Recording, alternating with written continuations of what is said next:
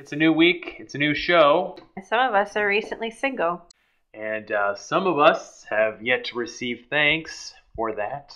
Some of us happen to be a little heartbroken and aren't feeling in a particularly appreciative mood. At any rate, apparently our last couple of episodes got quite a bit of traction, and so we picked up a couple of listeners from the internet. Who knew that we could get listeners when someone spends all day spamming their friends with links?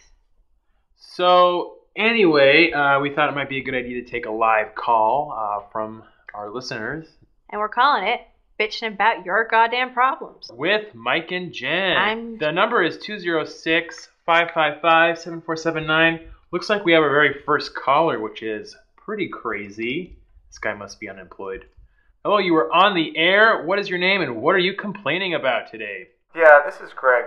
You guys seem to have some unresolved issues between you. What do you mean? Mike's a fantastic roommate. He pays his rent on time, usually. Yeah, and Jen isn't completely full of herself, so... Perhaps if you talk out the issues between you guys, you could maybe resolve things.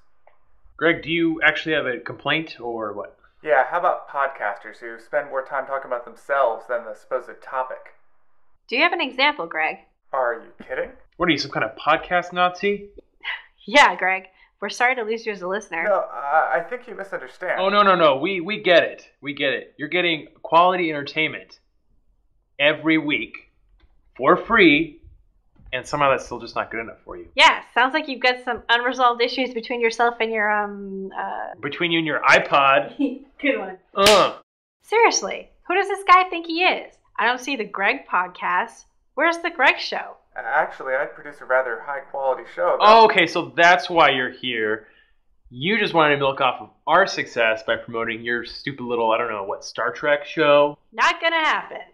Not on my watch. I'm not wearing one. I am now. But Greg just got dumb. Just like Tom, am I right? No? Too soon? Yeah, I still can't believe you were dating that guy. So gross. Ugh.